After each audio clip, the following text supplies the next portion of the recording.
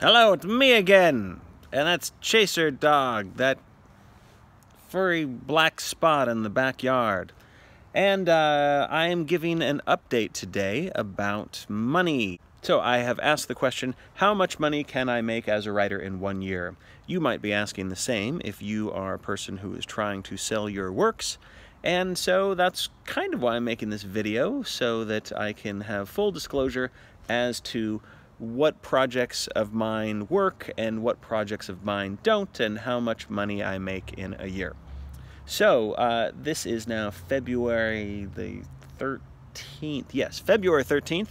And I recently received a royalty check from one of the companies I work for. They have only 2 of my plays. Both of them are one acts. One is performed not very often, and one is performed, I'm happy to say, quite a lot. And so the royalty check from this particular company, and I'll give you full disclosures, this company is called Playscripts, and they are a very wonderful company, and I'm really happy to have 2 of my plays there. I should go back to writing more plays and send them more plays. I'm sorry, Playscripts. I'll try to get back to you very soon. Anyway, Playscripts sends out checks, I think every 2 months or something like that. And, oh, hi, Kenzie. You're creeping me out. I thought that there was something back there.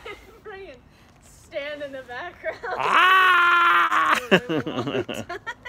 Farewell, Mackenzie.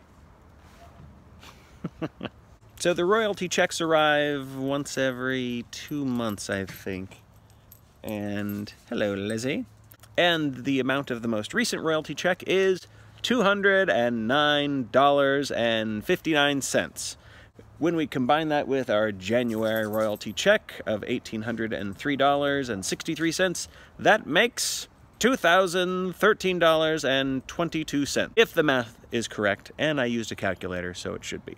So that's where we are right now. We are about a month and a half into the new year, and I have $2,013.22. It's, you know, not much, but when I think of what life was like for me as a writer 20 years ago when I had 0 royalty checks, I am still very happy to receive royalty checks, whether they're $200 or $2,000 or $20,000. I haven't gotten a royalty check for $20,000, but I would invite the universe to send me one. That would be awesome.